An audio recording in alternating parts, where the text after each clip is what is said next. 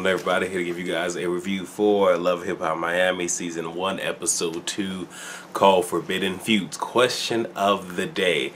In reference to Kiara and Bucky and their respective situations and what they're going through, would you ever or have you ever relocated for love? I haven't. But I probably would say earlier in life I might have. At this stage, I'm not saying that I wouldn't, but it's going to be one of those where definitely if we can't be dating, we literally need to be on the cusp of marriage. And even if I do decide to move, I'm not going to move and not have money saved up, all this other stuff, you know, a nest egg, because hey, if I'm relocating to where she at, well, hey, shit go left, I get kicked out. I gotta make sure that everything is good for me in terms of a job, this and third, before I even put myself in that situation. But that's just me. Y'all let me know how y'all feel about that. Get into this review. I'm gonna say this gave me a hell of a lot more than New York. And I'm so serious, like I'm on the verge of dropping that particular fucking show, but since I've started, I want to fucking finish. Alright, so we got Pleasure and Bucky. He's not okay with you know, what BBW said, but you know, he wants to get to the bottom of everything. Bucky rolls up, you know, while he's on his phone, and she is being mad disrespectful. Just like, can you get off the phone? Bye bye. Yeah, get off the phone. Now that's one of those where I'm cool about a lot of shit. I don't tolerate disrespect. I really don't. Not some shit like that. Especially like when you on some Bodine type shit. You not finna. Nah, we not finna do that. I can tell you I would have handled that a little bit differently than Pleasure. I'm not gonna lie. I'm just gonna be honest. In reference, and he says in reference to, you know, why the group broke up. She says, "Why are you going backwards?" He says, "That's between me and God." And then tells her, "You are not God." And she starts crying. I'm just like, damn, that must have hit a motherfucking tender spot right there. And he tells her, hold on, wait. Alright, so he says to her that, you know, like, you're disrespecting my people. You're disrespecting us. You're disrespecting yourself. And like I said, she's still crying. So it's the way he's talking to her is almost like a parent, where it's just like, you know, your actions, you're disrespecting, you know, my people, you're disrespecting us as a, like, it was one of those. And I'm just like, either she done went to acting classes or she really felt this, but I don't really feel the ways. And I don't, because again, she was on Flavor Love, Charm School, Love Hip Hop Atlanta. Now she's here. And there was another one in between these four. Way too much. Well, way too much. So, whatever. She says he never had her back. And says that, you know, what he did. Oh, okay. She was like, you never had my back. And he was just like, so I didn't have your back with the Scrappy thing. And she pretty much says to him, Scrappy would have never let someone else disrespect me the way that you let someone disrespect me. Now you might be right, but you damn sure let him disrespect you when you thought shit was sweet and he proposed to his baby mama. Your face was broken. I'm just saying, like, it's hard for me to have sympathy for it. It really. And if I'm stumbling with these notes, like, no shit, I watched this morning. I just finished watching New York. Like I said, I've been in school and whatnot, so like I'm trying to get this out when I can. Like, I'm busy as fuck. Not the point. So we meet a guy named Prince. He's a promoter. He has a friend named DJ E Feezy, and he gives him some pointers on, you know, trying to conquer Miami. Now he mentions a female named DJ Michelle Pooch. That is his competition. She's uppity. She's very uppity. Now, he crashed, apparently, her, I guess like a little soiree, a little fun she was having, and she pretty much calls him and his crew ratchet. We gonna revisit that because I'm trying to figure out if we'll revisit it. We'll definitely revisit it. So we got Veronica Vega, and I'm gonna just say she looked like Gloria Govan and Lady Gaga's child. Like I'm gonna just say that. That's what I like. And just looking at her face is what I saw. And I'm not even gonna fucking lie. She ain't all that. So she's a recording artist. Amara Negra meets with her to recap the Young Hollywood incidents, and she breaks down in front of her because that's her friend. Also, a girl named Steph is there, and Veronica tells her that there are girls like her that, you know, pretty much she's fighting for, that's gonna look up to her, and don't let another motherfucker pretty much invalidate you, which was some good fucking advice. But again, I think we all kind of feel that we not gonna fuck with her, you know, the rest of the season. After this fucking episode, I'm not fucking with her, you know, I'm just saying.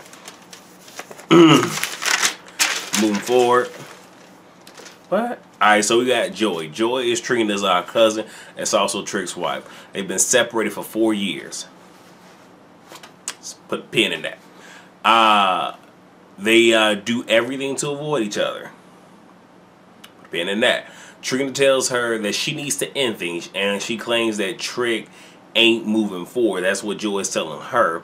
But she think, you know, there's hope. Put the pin in that. It's her B-Day.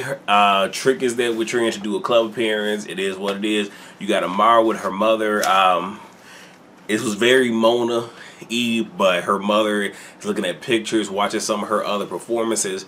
And the reason I say this is very Mona-y, because again, it's very convenient. But I think the reason they did it is because everybody questioning if, you know, Amara is truly black, because there's been this thing saying that, you know, she's in blackface and whatnot. And right with the whole Young Hollywood thing, dare I say, she has literally came out this week that she has a multi-album, multi-million-dollar contract. So yeah, fuck you, dude. But anyway, Mara feels that, you know, things aren't happening as fast as she would like them to, and you know, she feels bad because her mother is still working, you know, has achy feet, this and third, from the job that she does. When she was initially pursuing her career, her mother was working additional jobs to help pay for that, and she wants to be able to sit here and bless her. And she starts to cry, this and third. Now what I will say is, though I fucks with Amara, let me be very clear, I'm not for shit dragging on. Like, now this shit of what she dealing with, like, they can skip it for 3 episodes and come back to it. But if this is going to be an everyday occurrence, I'm literally going to sit here and put her fucking storyline on the shelf and revisit it if something major happens, or we move the fuck on. So I'm not really here for, I'm here for what she's doing and the platform and everything, but I'm not here for, you know, this whole war is me. Not today. So we got Gunplay, Tip, and Strawberry. The girl name is, I thought when Tip said Strawberry, I thought, you know, motherfuckers from the hood and shit, you know, we don't do the ST hours, we just, you know, do the SK hours, you know, Screed, Strawberry, Scrim, that shit. No. And I know how shrimp is spelled, you know, but I'm just saying all of that is just, you know, SK hour, don't say it. I know how to fucking speak English, bitch. But Tip is, you know, flirting heavy, grabbing the motherfucking private parts and shit. And she asks him, "Are you single?" He says, He pauses and says, right there. You know, Kiara, you watch this shit back. There it is, right there. Pause. But he says, "I got somebody I've been seeing." So now we got Bucky and Michelle Pooch. Now they friends apparently. Michelle talks to Shay about the Prince, you know, the boy Prince incident. Now my whole thing is this. For you to call Prince and his crew ratchet, look who the fuck your friend is. You got some motherfucking nerve. Moving the fuck forward, they talk the whole Pretty Ricky thing. She literally, when I say she, Bucky insinuates that this man is weak. Now, of course, confessionals are shot well after the season has already aired.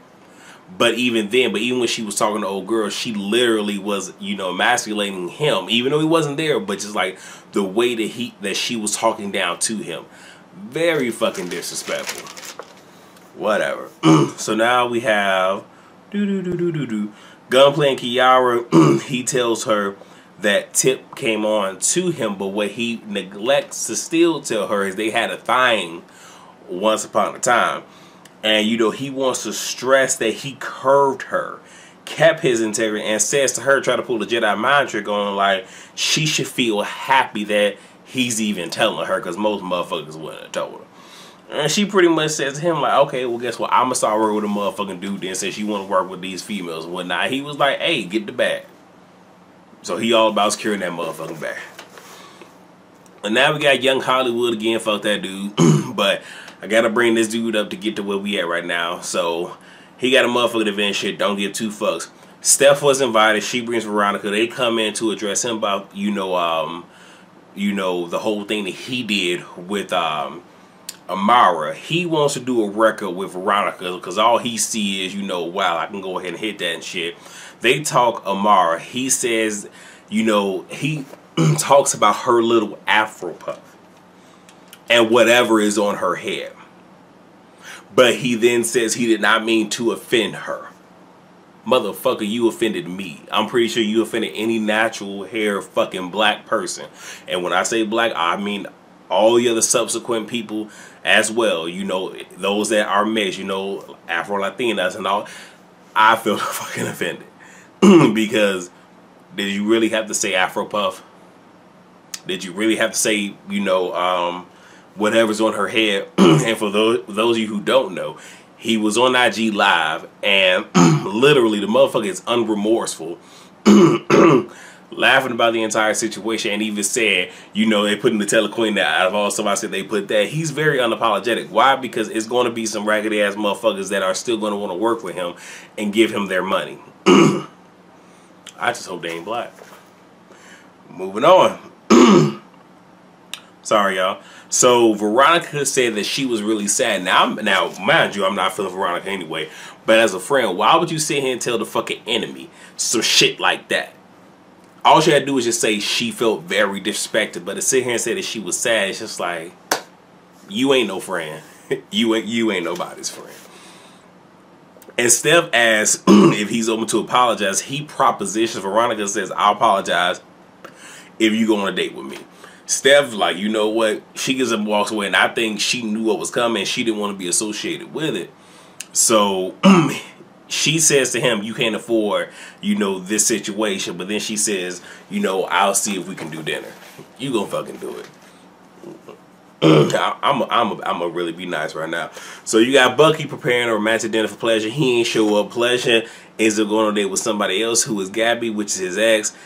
He wants to see what she got to give. She says that she's there to visit her sister, but she wants to see if there was something still there and even address the fact that they were together for some years, and then she just abruptly up and left. But want to see, you know, what's still there. Know what it is you, cause you another motherfucker to talk about in a little bit. No, you don't want to see what's there. You feel that he about to sit here and pop, make some more motherfucking money. You want to jump on the motherfucking gravy train. Come on now. Come on now, let's call a thing a thing. I ain't here for the bullshit. Anyway, Kiara and Chinese Nikki, so I guess that's Plastique of Miami, pulls up on Tip. Strawberry tells, you know, tells her that Tip and Gunplay used to be together back in the day. Now, of course, you know, Kiara didn't know that, so she tried to play the shit off like, you know, that shit didn't phase and whatnot. Tip says, you know, don't know if she's the main, but if he has a girl, I don't care. She even tells her to her face, y'all ain't married. She was like, I don't want him. And she's like, nah, I see how you look. I'll probably still get on the table and have you up there with me. And then she tells her, you got what I need. And apparently, I guess that was the perfect thing to sit here and take her attention off of the situation at hand. I guess she was all flattered and whatnot, and she just walks out all giddy and whatnot. Okay.